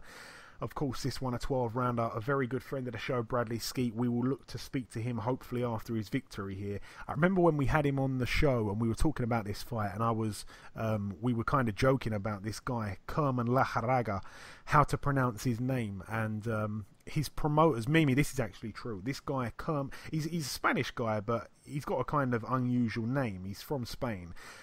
He lives in Spain. The fight's happening in Spain. His promoters are Spanish and all that, but his name is Kerman Lejaraga. And when we were pronouncing his name, I was joking around and saying to the guy that's fighting him, you know, how do you pronounce his name? And he wasn't too good at pronouncing his name. And the promoter of the show listened to the podcast and actually said, "You will learn how to say his name come fight night." So there's a bit of animosity there, I suppose. But yeah, all the very best to Bradley Skeet. I know he's out there in Spain. Hopefully he gets the job done and then moves on to something a little bit bigger, like a world title fight perhaps. Moving over now though to the Barclays Center in Brooklyn, New York, USA. This one going to be shown on HBO. So if you're at home in the US, you can watch it on HBO. If you're at home in the UK, you can watch it on Sky. But if your name is Mimi Melendez, you can watch it from a few rows back. Mimi, you will be there in attendance in Brooklyn, going to your first fight card. So are you excited for this one? And if so, why are you excited? I am extremely excited. I've always heard about, the atmosphere of the Barclays Center, and Jacobs is one of my favorite middleweight fighters. And I get to see Katie Taylor. I'm really excited that she's going to be on the undercard. I think she's amazing. Get to see Big Baby. He's also somebody from Brooklyn. Yeah, so it's really exciting for me. I just want to be there, and it's just the fact that this is gonna be my first fight, my first professional fight that I actually attend in person. I've been watching boxing for years, but it's always been on TV. So this is just gonna be so much better because everybody else is gonna be in the same mood that I'm in, excited about the fight. So I just can't wait. And starting with the undercard here, a guy who was an Olympic gold medal in 2016, a guy that I think, if I'm not mistaken, he's the guy that Josh Kelly fought in the Olympics, and of course he knocked Josh Kelly out of the Olympics in, I think it was the second round or something like that. I'm not sure how they do it now, but this guy eventually ended up winning the gold medal. He's a guy from the Kazakhstan, and his name is Daniyar Yelusinov. He's making his debut here. He's signed a promotional contract recently with Eddie Hearn. He takes on a guy who's undefeated, actually, called Noah Kidd. So that guy's 3-0 with one draw. Noah Kidd. That sounds so weird, that name, actually. And also on this bill, like you say, Katie Taylor 8-0. She defends her WBA World Female Lightweight title, but in the other corner, no mug, I want to say here. That sounds kind of bad, even thinking about calling a lady a mug. But anyway, Victoria Bustos, 18-4. No walkover is what I should say. She is the IBF World Female Lightweight title. It's going to be a 10 2-minute round contest here. Of course, all the very best to Katie Taylor in that one. And you said it yourself, Mimi, you'll be excited to see her live. She is really, really, really good. I've seen her live a couple of times. But moving up the bill once again, Big Baby Jarrell Miller, 20-0 with one draw. Friend of the show. He's in a 12-round fight against Johan Duhaupas, former opponent of Deontay Wilder. But it took Deontay Wilder quite a while to get rid of him. And I think Povetkin also fought Duhaupas. I think it took him 6 rounds without checking. So he's quite durable. And at that time, Povetkin was very questionably getting into shape, I should say. His record, by the way, Duhaupas, 37-4.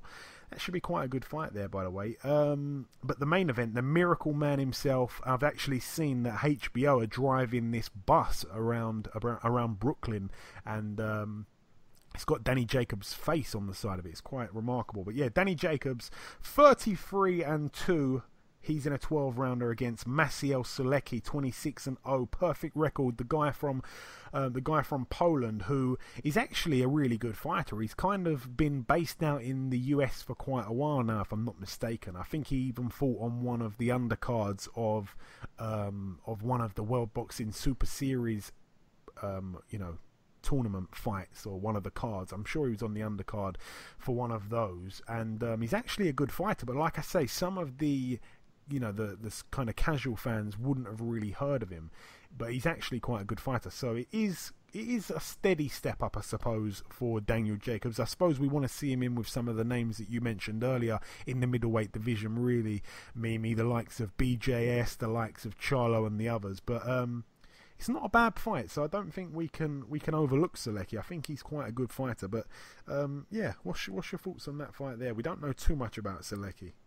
I want to reiterate, I don't know much about Sulecki, but I like Jacobs. What can I say? I'm a fan of Jacobs. I think he's extremely talented, and I feel like he's the whole package. I loved him in the Triple G fight, and I watch all of his fights, every single fight, even the one where he got knocked out by Parag. Every single fight I've watched. I've been a fan of his since the beginning of his career, and I get to see him live. So. I just, wish him the best, and good luck to Sulecki. Good luck to Sulecki, yeah. Some of the guys that, that are notable, I suppose, on Sulecki's resume, it may surprise some people. He actually was the guy that took the O of Hugo Centeno Jr., that was back in 2016. Hugo Centeno, we mentioned earlier, he lost to Jamal Charlo, of course. We said in the review part. So yeah, he actually TKO'd him in round 10. So that's a name there. And also he's coming off, most recently Sulecki, he's coming off a win over Jack Kulkai. That was back in in October of 2017, so that was his last fight. And Jack Kulkai, of course, a former world champion. So yeah, Seleki's certainly no mug. He's highly ranked with all the sanctioning bodies. So yeah, quite a good fight there. He doesn't really have the power. I mean, he's got 10 knockouts from 26 wins, and you know, I have to be honest, I haven't seen much of him, but he seems like he's quite a good boxer, not really the power puncher that's going to stand and trade. So if he's got a bit of movement about him, it could be quite interesting, actually. It could be quite interesting, because I think at times Daniel Jacobs, you know, the criticism that I will have of him is that I feel that sometimes, because he's a great boxer as well, I feel that sometimes he can neglect his boxing skills and kind of really go for it and stand in the pocket a little bit too long.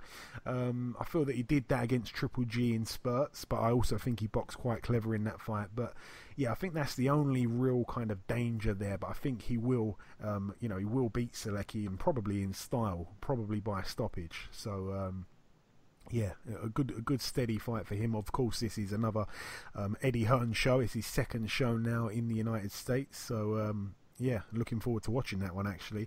Box Nation will also be showing this card that's happening, I think it's at the same time. It's happening over in Philadelphia, Pennsylvania at the I think this is how you say it, the Liacourus Center. It's not a popular venue, I don't think. But anyway, on this bill, the Olympian, of course, the silver medalist, Shakur Stevenson, a man that has also been on this show. It seems like I've said that a million times today. He takes on a guy with a wicked name, by the way. This guy's name is Roxburgh Patrick Riley. That is a brilliant name. 12-0 he is. That's an 8-rounder there. Also on this bill, B.Y. Bryant Jennings, another man that's been on this show. His record 22-2. Those two losses to very good fighters, by the way, Vladimir Klitschko and Luis Ortiz. He fights for a title that I had never even heard of, actually, until reading this. He fights for the vacant USA Pennsylvania State Heavyweight title. He takes on Joey Deweko in the other corner, 19-4 with 4 draws. All the very best to Bryant Jennings. Another man that's been on this show is on this bill, Jesse Hart, 23-1. His only loss at world title level to Gilberto Ramirez for the WBO super middleweight title back in 2017. He fights for the vacant NABF super middleweight title against Demond Nicholson, I think it said. Demond Nicholson, 18-2 with 1 draw. It's a big step up for Nicholson, actually, that one. It's a 10-rounder there. And the main event for the WBO World Super Bantamweight title, Jesse Magdaleno, 25-0, the man that actually beat Nonito Donaire. I think it was a couple years ago now. He beat Nonito Donaire. And Nonito's been chasing him for a rematch ever since, and Nonito tells me that Magdaleno doesn't want it. Well, anyway, he takes on Ghana's very own Isaac Dogbo, 18-0. Somebody's O must go. A combined record there of 43-0. That one's going to be shown on ESPN in the States, but it will be shown in the UK on Box Nation. So you'll have to tape that one while you're in Brooklyn, Mimi, I'm guessing. Moving over now to the final couple bills that are just happening all over the place, really. This one in El Paso, Texas, we have at the Don Haskins Convention Center. This one's going to be on Fox. This is a real busy weekend for the US TV. This one features another few guys, really. Erickson Lubin, 18-1, obviously that one loss to Jamel Charlo. He takes on Oscar Cortez, who's 26-3. That's a 10-rounder there. I'm looking forward to seeing the return of Lubin, actually, a really promising prospect. Also, Jorge Lara, 29-0 with 2 draws, takes on Claudio Marrero, 22-2. Anthony Durrell, 31-1 with 1 draw, takes on Abraham Han, 26-3 with 1 draw. Anthony Durrell, a real strange fight last time out when he took on Dennis Duglin. That fight seemed to end very, very controversially on a very small cut. It almost looked like a paper cut that stopped the fight. Really, really weird stuff there. And I know that Dennis Duglin really wants that rematch. That could have happened. I don't see why not. But this is a 10-rounder for that one. Also, Josecito Lopez tops the bill, 35-7. He takes on the undefeated 17-0 Miguel Cruz. That could be quite interesting. Moving over now to the Menominee Arena in Wisconsin, USA. What do we have on this one? I've bookmarked this one. One fight on here. I'm not even sure it's happening, but just in case it does, he's a friend of the show, and once again, he's been on the show. 41-8 with one draw. He's having his 51st professional fight. More fights than his promoter. It's, of course, Mr. Ashley Theophane, part of the money team. His opponent yet to be announced, but that really is the fight. Oh no, that's not the final fight to mention. There's one last fight to mention that's actually happening on Wednesday, the 2nd of May. So that is next Wednesday, but by the time the show goes out next Thursday, the fight would have already happened. This is quite remarkable here. It's happening over in Thailand. In one corner, Chayaphon Moonsri, 49-0. He puts his WBC World Minimum Weight title on the line against Leroy Estrada, who's 16-2, but he's actually a very good fighter. It's no given, that fight. It's a really, really tough fight. And should Chayaphon Moonsri win, he becomes 50-0. He actually equals Floyd Mayweather's record. So that really could be amazing. What I want him to do, ideally, is win this fight, become 50-0, and just have one more fight and then retire. That's what I want him to do, just to beat Floyd's resume. All the very best, Mimi. I'm sure that you echo my sentiments when I wish Chayaphon Moonsri all the best of luck in becoming 50-0 next Wednesday. Absolutely. Big up to Chayaphon Moonsri. Right, just before we wrap up part 2, there's one last thing to do. It's been a long show. I apologise if I've been rambling too much, but the last thing to do just before we wrap up part 2 is to welcome Mr. Ishe Smith. Ladies and gentlemen, please welcome the former IBF Junior-Middleweight World Champion, Mr. Ishe Smith. Ishe, welcome back on the show, my friend. Hey, how you doing? It's good to be back. How's everything? It's all great, my friend. It's good to have you back on.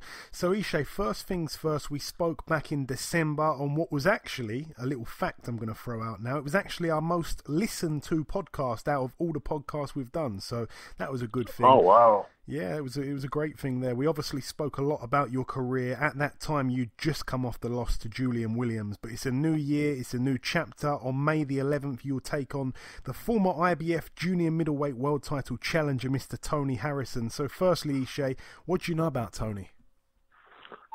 He's nothing different than anything I face, a good fighter. I've always been the one to want to take risks throughout my career and fight the best. And he's considered young and dangerous and one of the best out there. So, I'm staying with that. I just want to fight the best and put myself in a better position and give myself better opportunities. And he was the one that could do that. And have you ever ran into Tony Harrison before, Ishe? Because obviously he's only 27, he's still young, but I always think he's much older because it seems like ages ago when he was being trained by Emmanuel Stewart, the late, great Emmanuel Stewart. I've never ran into him personally, but, when you've been in this game as long as I have, you know the who's who of boxing. Yeah, I see. And the most recent fight that I watched of Tony Harrison was his fight against Jarrett Hurd for the vacant world title, which coincidentally was your old world title. Did you happen to see that fight? Because in my eyes, I actually thought that, especially in the early rounds, Harrison was able to comfortably outbox Hurd for much of that fight. Yeah, I saw some of it, and I was able to look at some of it, but unfortunately, he, Hurd stormed back and won, and I was able to peek at a little bit of it. But he's a good little fighter, a good little kid. And obviously, your fight will be happening in your hometown of Las Vegas. It will be shown live on Bounce TV in the United States. Unless I'm mistaken, I think that's 3 fights in a row now on Bounce for you. Yes, Bounce has done well throughout my career. I mean, especially at this stage, they have spared no expense going out and profiling me and my family and my career. And, I really do appreciate it. I mean, I've been on every network from NBC to ESPN and HBO, Showtime, and I appeared multiple times on Showbox when that that series was kicking off. So, but at this stage, and to have someone still be interested in my story and my career is it's a blessing, man, and I don't take that for granted. And with the 154-pound division obviously being a really hot division right now, and the champions being so good, we have to give a lot of credit actually to Jarrett Hurd for recently unifying against Erislandy Lara, who a lot of people felt was the number one man in that division. Did you see that fight? And if so, does that extra belt solidify Hurd as being the number one man, or is it Charlo? How do you see it? Well, you would have to give that to Hurd. He beat the man. I mean, you know, Lara was the man at 154 pounds, and if you beat the man, you become the man. So right now, I think everybody's chasing Jarrett Hurd. He's a good fighter, and he beat the man who was the man. And you know, you got to take your hat off to him. I was at that fight. It was a tremendous fight. It was a tremendous card put together by Mayweather Promotions, and it was just a hell of you know, every fight on the bill from top to bottom was good. I was able to catch Julian Williams' fight and James DeGale's fight and the main event, you know, Lara and Hurd, and you know, those were all three great fights. So, you know, props to Showtime and Mayweather Promotions for putting together a great card. And on June the 9th, another big fight in the 154 division. Jermell Charlo defends his title against Austin Trout, a man that I kind of feel that he's sort of unlucky, I think, of Austin Trout. Despite being, I think he's a two-time world champion, I kind of feel that he's had some bad luck of late. Do you think he can roll back the years a little bit and, you know, give Charlo any problems in that fight? Well, I don't know if he can give him problems, but, you know, whoever's behind him team-wise, I mean, he's got the best team in boxing. This is 3 fights in a row. I think this is 3 out of his last 4 fights have been, you know, world title shots. So, you know, that's unbelievable. I mean, for him, I think he fought Charlo, or the other Charlo brother, and lost. And I think he came back and fought Hurd and lost.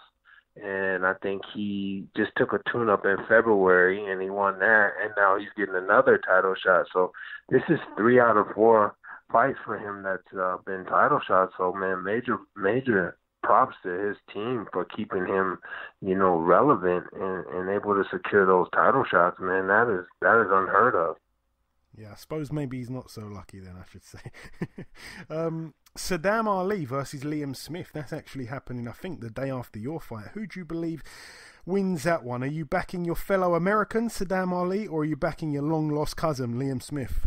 Oh, man. I don't know who... That's an interesting fight. I would say that's a pick 'em. You know, I think the only time I saw Liam was when he fought Cotto. I think it was Cotto, right? He fought Canelo. Canelo. Okay, yeah, he fought Canelo, and that was the only fight I saw. So I don't know. And you know, Saddam Ali, I hadn't saw much as him. I saw him lose to Jesse. Then I saw him come back and, you know, was able to beat Cotto, but, you know, we don't know how much Cotto had left at that point. So I just don't know. To me, I think that's a pick-em fight. I just don't, you know, I don't know what to make out of either guy. You know, it's an interesting fight, but I would say it's a toss-up right now. Yeah, I think a lot of people who are very familiar with the pair also agree that it is a toss-up. It's supposed to be quite a good fight, that one. Hopefully it plays to our expectations. Last time we spoke, Ishe, you did mention about your goal to at some point fight in the UK before your career is over. Now, right now at 154, we only really have the likes of Liam Smith or Kell Brook. He's just moved up, of course. Off the top of my head, those are the 2 main guys. Do those fights have any potential of happening at this stage, or is it looking a bit more unlikely than last time we spoke? I was exchanging some messages with Eddie Hearn some months back, and you know, I think the Kell Brook fight had been discussed, and I think they went a different direction. And so I messaged Eddie Hearn on Twitter and just told him that, you know, it's a fight that I'm very interested in. You know, whether I have to whether he comes over here or I go over there, it wouldn't matter. So I would love that fight in the future, but first things first, I got to take care of business. For me, I don't know how many more fights, I'll be willing to fight in Vegas. The judging here has gotten pretty bad. So, that has kind of left a sour taste in my mouth, whether I fight in Vegas or abroad or another state. This could be my last fight in Vegas. I mean, I'll go back to some defeats I've had here. I lost my title to Carlos Molina here via split decision. I lost to Vanez, majority decision, and then I lost to Julian Williams, unanimous decision with the judge scoring the fight 9-1, which nobody won that fight 9-1 or 8-2. And, it's just the judging here has gotten pretty bad. It almost feels like, I think if I would have fought K9 in Vegas, they probably would have gave K9 the decision. So I was able to go to Detroit and take K9's belt, and I've been able to go to other people's hometown and beat them. I've been able to go to other people's hometown, and also I didn't get a fair shake either. But it seems like every close fight here I lose, or every fight that before I started fighting here regularly, like I had never lost in Vegas, and I've never gotten gifted decisions here either. I just want what's fair to be fair, and I just don't feel like when you go out there and you fight a fight like I fought against Julian Williams, which a fight with the consensus was that it was a draw or it was a 1 or 2 point fight either way, and you have a judge score the fight 9-1, and you have another judge score the fight. You have Max DeLuca score the fight 9-1. Then you have Robert Hoyle scored 8-2. And then you have another judge score 7-3.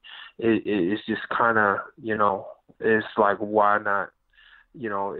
Take my show on the road. It's just the judges here, I don't trust anymore. And I want to make sure that this fight right here, I have the right judges, and that if it's any discrepancies with any judges, I'll make sure that I bring that up. But I just don't feel like the judging here has been fair. There's no criticism. You can't criticize. If I go and I do something to offend the commission, I get suspended or I get fined. A judge can score on a 9-1 scorecard, and Bob Bennett does nothing about it. Max DeLuca scored my fight against Julian Williams 9 rounds to 1. He gave me 1 round out of 9, out of 10. And the very next fight, Julian Williams fought Nathaniel Gallimore, and Max DeLuca was the same judge on that card. He was the same judge judging that fight. So it's like, I don't mind taking a loss. I'm a throwback fighter. I don't care if I go out there and I know I'll fight my heart out and I take a loss, so be it. I gave the fans entertainment. I didn't mind taking a loss with Julian Williams. I thought it was close. I thought it could have been a draw. I thought it could have been either way. But when you have those kind of scores, it's very disappointing, especially when you train as hard as I train and you've been in this game 18 years, almost 2 decades. So it's just something I have to look forward to, because, I got to worry about that aspect of my career as well, the judging and all of that. People say, well, if you go to the UK, you may not get a fair shot. Well, fighting here, I'm pretty much not getting a fair shot either. And I'm at home. I don't feel like this fight I'm actually at home. I feel like I'm on the road. I feel like I'm on the road now, that I'm fighting guys and I'm not at home, there's no, like I said, I just want just render a fair and just decision, whether I lose a close fight or whether I lose a unanimous decision. I never have complained about the Lara decision. That was one, I'm not the type that's going to complain and make up excuses with decisions. But when I go out there and I gave my 100% and all the fans are clapping, everybody's happy, and you score that fight 9-1, then I don't know what to say upon that. It's such a shame to hear you say that, because obviously not just yourself, but even the city, Las Vegas, it's got such a historic meaning in boxing, and to have such awful judging. And I agree with you. I mean, as you brought it up there, Max DeLuca handing in quite a questionable scorecard between yourself and Julian Williams. When you just reminded me there, he was also a judge in the Williams and Gallimore fight. He again was the judge that scored it widest to Julian Williams. Another judge had it a draw, which I think it was a lot closer than 117-110, which Max DeLuca gave in favour of Williams. So quite Quite a strange, I don't know, not a relationship, I'd say, between the two, but it seems like he favours him quite a lot. Yeah, there's no way as a commission, there's just no way if I know this guy scored in a questionable scorecard with my fight. Okay, I don't know what the fights he did after that. Let's just go, okay, I know he judged Julian Williams, and I know he scored that fight 9-1. And if you poll 100 people, 100 people would tell you, whether they thought Julian won or they thought I won, 100 people would tell you Julian Williams didn't win that fight 9-1. I don't care if you like me or if you hate me or whatever the case may be. Nobody, not even myself, Stevie Wonder wouldn't have scored that 9-1. Yeah, he wouldn't have scored the fight 9-1. But then he's back judging another Julian Williams fight. And I approached him at the fight, and I told him, what kind of scorecard did you score? I've been knowing you for years. He was one of the judges on the Contender. He was the only judge, realistically, that, he had me beating Sergio Mora in our 5-round fight. So I remember, I have a very good memory. So I remember him. I met him at a lounge during one of the Contender parties, and I was able to talk to him at the commission at the time, Dean Lohausen. He introduced me to him, and I talked to Max, and he had me beating Sergio Mora in our 5-round fight, and that fight ended up being a split decision loss. But then I just I told him, what were you seeing? And he said, well, I said, basically, you saying I got my ass whooped. He said, well, no, you could have lost every round but close. And I said, there's no way you could score that fight 9-1, bro. I said, there's no way. He was like, well, I don't think this is the time. This is right before the fighters, probably 5 minutes before Julian Williams and Nathaniel Gallimore made his walk. And he said, well, Robert Hoyle scored at 8-2. And I said, yeah, I already talked to Robert. I talked to Robert months ago at a WBC event I was doing with WBC Cares for Kids. And I told him the same thing. And at least Robert said, well, I owe it to you to sit down and watch it with you to tell you why I came up with that scorecard. That probably would never happen. But when, as a fighter, if you start questioning judges and start having conversation with judges outside of what you're supposed to be doing, I shouldn't have to be doing that. So it's I truly believe if I fought K9 in Vegas, it was a good fight. It was a close fight, but I won. I clearly won the fight. I truly believe they would have gave it to K9. I would never became world champion. That's how much non-faith I have in Vegas and the judges. I have zero faith in their judges no more. Absolutely zero, zilch, none. And there's no penalty. There's no way. I told him, I said, there's no way if I was Gallimore's people, I would have had you judging this fight. There's no absolute. If I realized that you the one that scored the card 9-1 for Julian Williams against me, there's no way I would have had you back on this fight. I would have protested and got you off of here.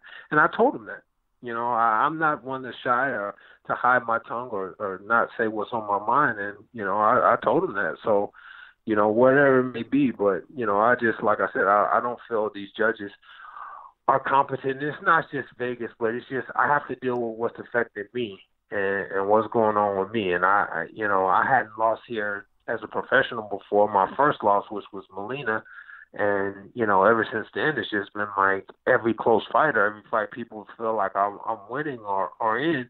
These judges are just, they're crazy, man. And it's unfortunate because they determine whether things happen for you or not. Like Julian Williams got IBF, he got a title eliminator off my fight. What if I would have won? That could have been me in the eliminator. See, they dictate a lot, but instead now I got to fight Tony Harrison, which, I'm happy I'm active, but you see how I say they determine a lot of things, what happened, how the dominoes and the chips may fall. So now I got to go fight Tony Harrison. I may get a title shot after, once I'm victorious. Well, who knows? But Julian Williams was automatically put in the fight where once he won, he was given, he was in the title eliminator. He was given practically a title shot. So it's just disappointing. Like I said, I'm not a man to hide behind, taking an L. We take L's in life every day. But, for judges to turn in scorecards like that is why even show up? He should have just filled the scorecard out, stayed where he was at in the back locker room, filled it out, and that judge should have been empty. Robert, too, no different. 7-3, 8-2, 9-1. Come on, man. It's just come on, watch that fight, and you'll see that fight was nowhere close. 7-3 wasn't as egregious as the other two, but I mean that was even pathetic. I mean the 9-1, 8-2 is just ridiculous. Yeah, I agree. I watched the fight. I remember watching it live, and I don't agree with the judges' scorecards, and it was quite crazy. 2 facts I'm going to throw out. Shout out to K9, by the way. It's his birthday today. And also, you say there, Carlos Molina, he actually told me a similar story. He said that I think he had a fight somewhere in South America, and it was an 11-round fight. And it was like he believes he was served up a really bad decision. And when they went to the scorecards, one of the judges actually scored the fight for 12 rounds, and it was an 11-rounder. So that kind of says it all, That's absolutely disgraceful. But coming down to the last couple of questions now, Ishe, I don't want to keep you for too long. I believe we will be speaking to Tony Harrison maybe next week, or I think probably sometime next week. I don't think it will be on fight week, but sometime beforehand. I don't know if there's any animosity. I'm guessing no. You're quite a respectful guy, but if you've got any kind of message for him, what is that message? Nothing. I mean, just good. I'm pretty sure. Yeah, he's a consummate professional. He's a good kid, so I know he'll show up and be ready. And I'm gonna go out there and I'm gonna be ready.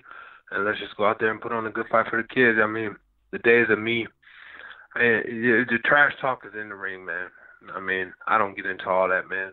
We got to go out there and fight and make it and go out there and entertain these fans. And I'm ready for everything. I mean, whatever brings in the ring. There's nothing I haven't seen, from sparring to fighting. I've been boxing now 18 years. So you said the kid was 27, so he was 11 when I was a professional boxer. No, he was 9. 9, yeah, I was just gonna say. Yeah, he was 9 years. Yeah, 9 years old when I turned pro. So I know he's gonna go out there and fight. And everybody has this thing. Well, they want to stop me, and they want to be the first to do it. So I know he's gonna come out and he's gonna try hard, and I'll be ready. We're ready for anything. And finally, I'd like to also give you an opportunity to say anything to your UK fans that may be listening. Any last message for those guys? Well, I hope to be abroad soon, whether that's against Kell Brook or Liam Smith or whoever. But I definitely want to cross that off my bucket list before I hang them up and make it over there. So, Eddie Hearn, if you're listening, get in touch with Leonard when everything goes right with this one, and let's make it happen. Absolutely, we certainly hope so. Okay, listen, Ishe, it's been a real pleasure, as it always is, speaking with you. Thank you for your time. Best of luck for May 11th. Hopefully no bad judging, and we will catch up sometime soon. Okay, thank you so much. Okay. Okay, and this wraps up episode 132 of the BoxHard Podcast. I've been your host, Joey Coastman. Mimi Melendez has been with me for the entirety of the show. A massive thanks also to our 2 guests on this week's show, the former IBF World Champion Ishe Smith and the former IBF World Title Challenger Mr. Charlie Edwards. The Prediction League currently stands at myself on 31 points, Ayaz on 37, and you, the listeners, with 37 also. So it's a draw between yourself and Ayaz. Look out for more polls next week as well. It'll be early next week on Twitter when we start, opening up the polls for you to cast your votes on the Golovkin bill and also the Hay versus Bellew 2 bill. Once again, the biggest thanks of all goes out to you, the listeners. Thank you all for being with us once again this week. Enjoy your weekends, people, and we shall see you all next week.